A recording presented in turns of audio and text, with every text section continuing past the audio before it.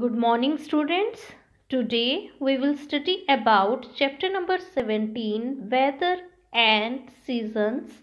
But before starting, let's know the meaning of weather. The condition of the air of a place at a particular time is called weather. The weather may be hot, cold, sunny, cloudy, rainy, windy, or stormy. Dear children, now let's discuss about season.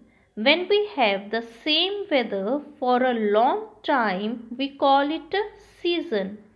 In India, there are 5 main seasons and their names are spring, summer, monsoon, autumn and winter. Dear children, now let's discuss about spring season and rest of the seasons we will discuss in the next class. Spring is the season which has pleasant weather. It is neither too hot nor too cold.